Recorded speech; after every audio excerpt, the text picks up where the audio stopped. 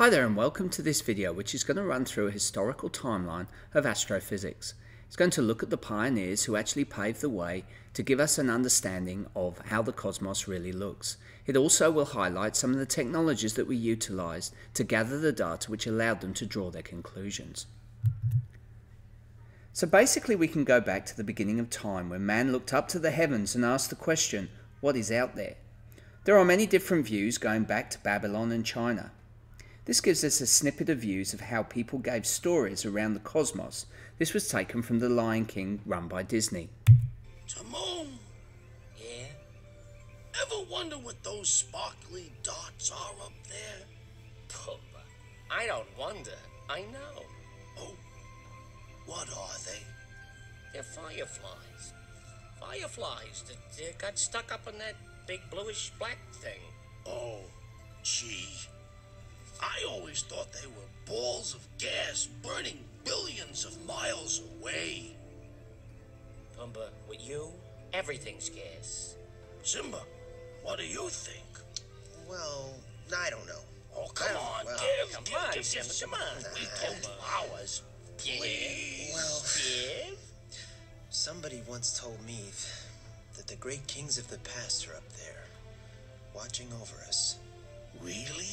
You mean a bunch of royal dead guys are watching us?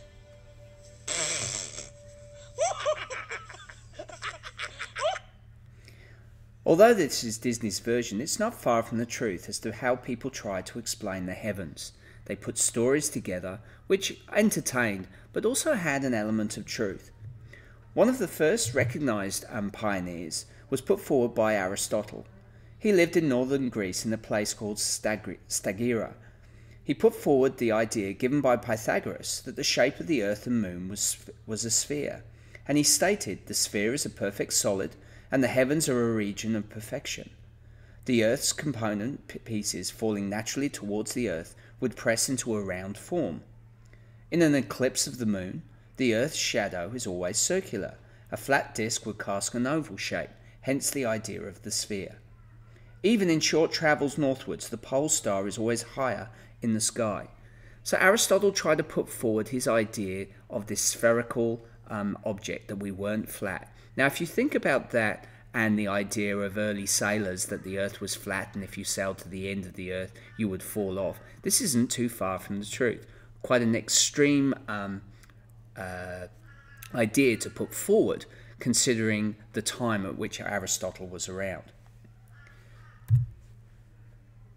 The next pioneer that we look at is Aristarchus of Samoa, again an ancient Greek astronomer and a mathematician who put forward the first known model of a sun-centered universe, and that the stars were bodies like the sun. These went against the theories of Aristotle, who stated an incorrect earth-centered model. But you'd be amazed how Aristotle's idea was accepted by early pioneers, and it was nearly 18 centuries before Aristarchus's idea was actually taken on board and looked into in a lot more detail. Another person who was responsible for our knowledge of the Earth was Eratosthenes. Again, he was a Greek from Cyrene who calculated the circumference of the Earth applying mathematical measurements. He used shadows and geometry to extrapolate distances and thus calculated the Earth's circumference. Hipparchus then came on in 190 to 120 BC. He was born in Nicaea, Bithynia, Turkey, and basically is the founder of modern trigonometry. Now basically these laws of trigonometry allow us to actually utilize and measure distances and determine distances that allows us to look at angles and how far away certain objects are. So he's classified as a pioneer with respect to astrophysics because he gave us the tools which allowed us to measure the heavens. Next person we're going to look at is Ptolemy, 90 AD. Again, he was an Egyptian astronomer who put forward again the idea of an Earth-centered universe with the stars forming the backdrop. Now this is going back to Aristotle's idea. His hand-drawn model is shown here. Now you can see here that we've got the Earth in the center and it goes with a backdrop of the stars. Then we've got the planets, which are moving outwards. The bottom right-hand corner shows us a little bit more simplified, the version that we see in the hand-drawn version. The idea being that as the Earth spins, as the Earth stays stationary, the stars then move around us. Hence, that's why we see the stars at different periods of the year and different constellations. The planets then move within these areas. So this was actually accepted for a long, long time.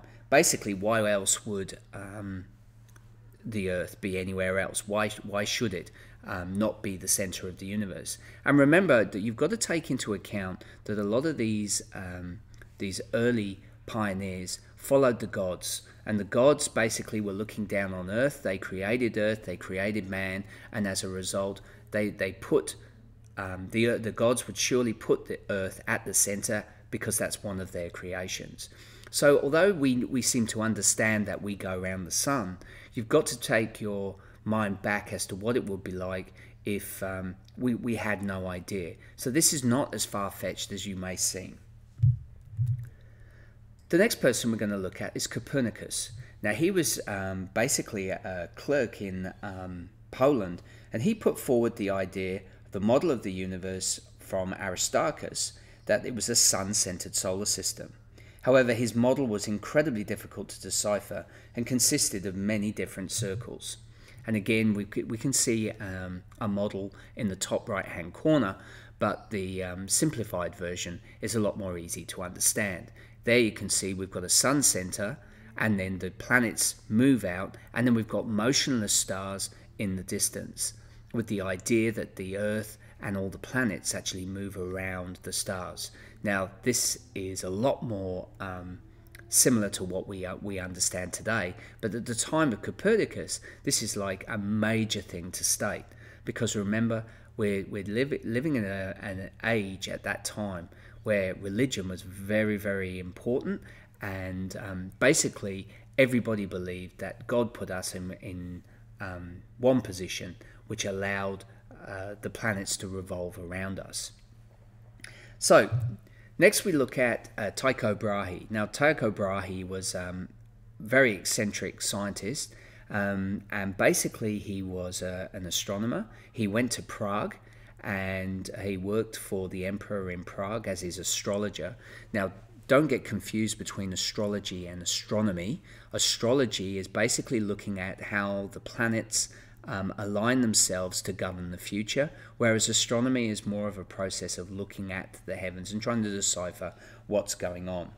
So anyway, Tycho Brahe went to Prague and he worked for the emperor as his astrologer, and it gave him the opportunity to have money which allowed him to observe the stars.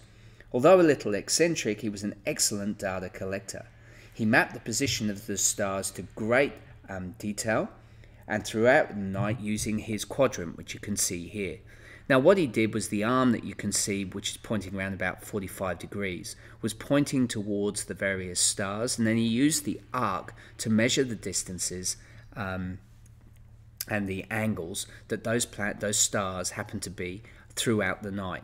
Now he had extensive data which allowed us to then utilize that data to come up with a conclusion.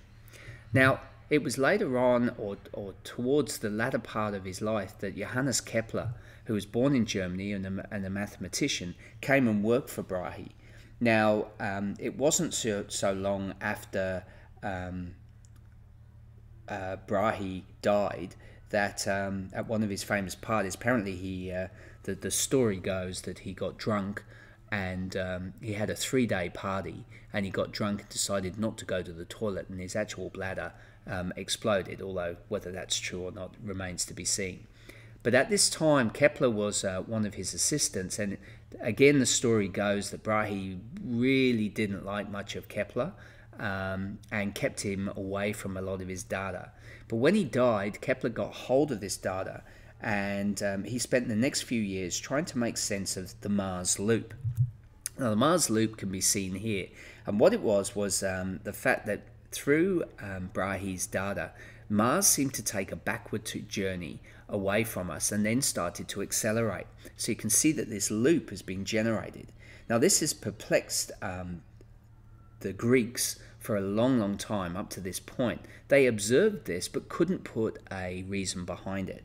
Now the Greeks really loved circles. They tried to put everything into a circular model.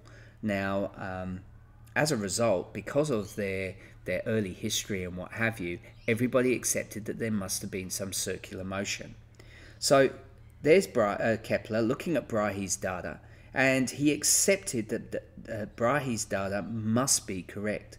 Now again, the story goes that he decided after about 5 years or so that he couldn't make Mars Loop, or couldn't get Mars Loop to be explained. And so what he did, he threw out all his conclusions, went back to the basics, and instead of using a circular model, he started dealing with other shapes.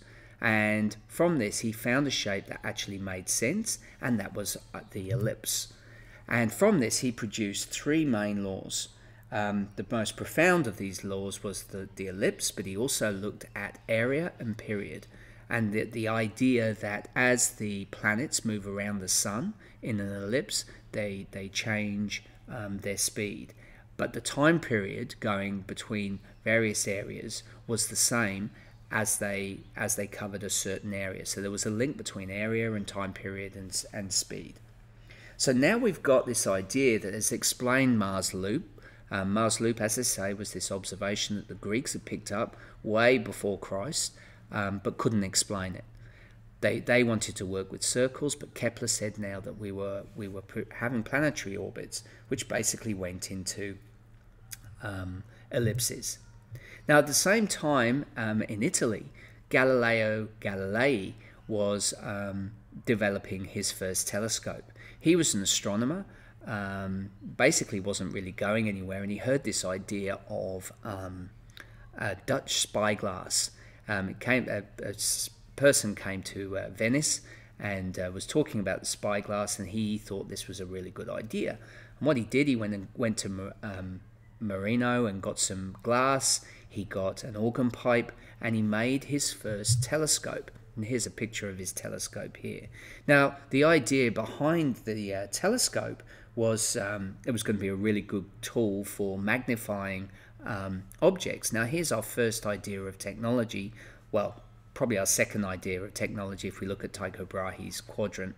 But this telescope was used to magnify objects which are far away. Now, this was great for Venice because it's on the sea and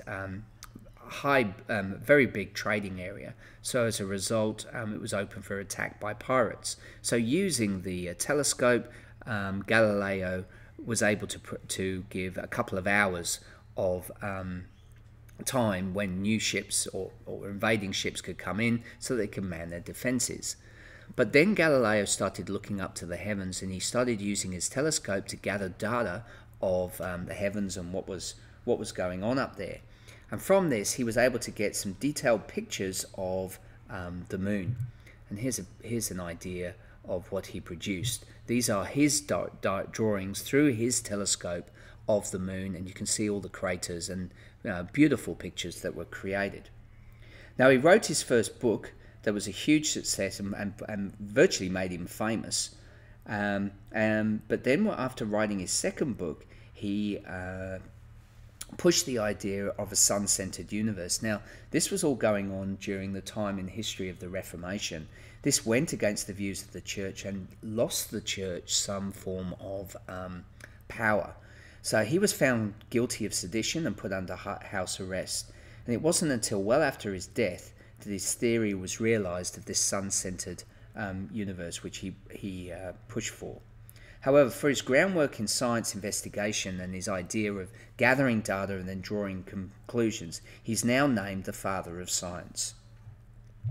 So our next pioneer is Christian Huygens. Now, he's a Dutch physicist, mathematician, and astronomer, and he was renowned for using telescopic evidence of the rings of Saturn, and discovered one of its moons, which is Titan, which you can see here. Our next scientist is Ole Romer. Now, he was a Danish astronomer who was able to determine the speed of light, which is 3 times 10 to the 8 meters per second. He compared the duration of Io's orbits as Earth moved towards Jupiter and then moved away over a 6-month period. By doing a comparison between the changes in speed due to these eclipses, which is apparently around about 11.2 minutes, he was able to work out not only the distance that we were moving, and he related that distance to the speed at which light had to travel at any one point. So as a result, he came up with this figure for the speed of light.